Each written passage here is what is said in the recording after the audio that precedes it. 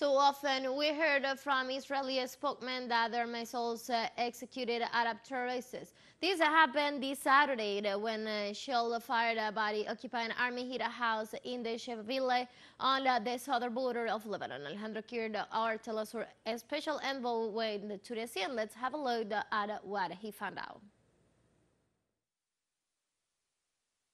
In this house, up the hill, live the Lebanese elders Stan and Sanin.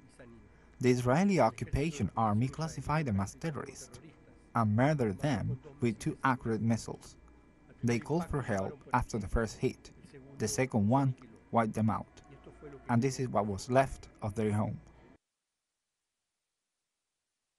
This is the owner of the house and the brother of one of them.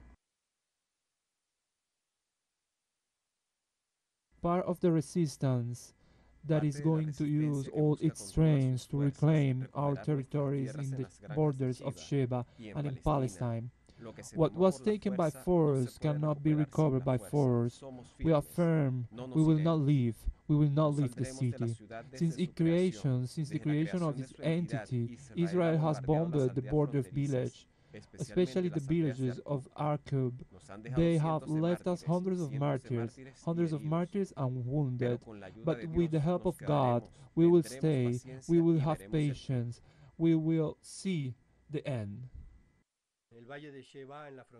On the border between Lebanon and Syria is one of the many wounds opened by the occupation in Palestine. Behind these mountains are the Golden Heights, taken by Zionism from Syria, and the Sheba farms, stolen from Lebanon. The village is large, low density, nestled in the rock. Yes, we live off our land, our homes, and our work. That's why we stand firm. That is why we are going to keep this country with our land and our heritage here.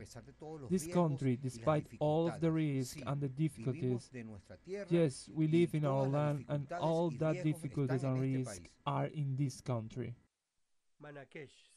Marrakesh is the name of the delicious bread that comes from the hands of this specialist who does not want to give her name. The only modern technology here is gas, and if you like, the cushion.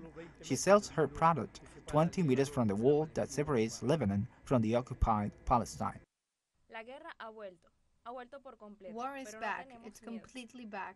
But we are not afraid. We live in our homes away from fear. It is normal for many people. We are not stupid. We are proud here. And what we live is not normal. I mean, the only fear we have is for the little children. Desde la frontera del Líbano con Palestina ocupada, Alejandro Kirk, teleSUR.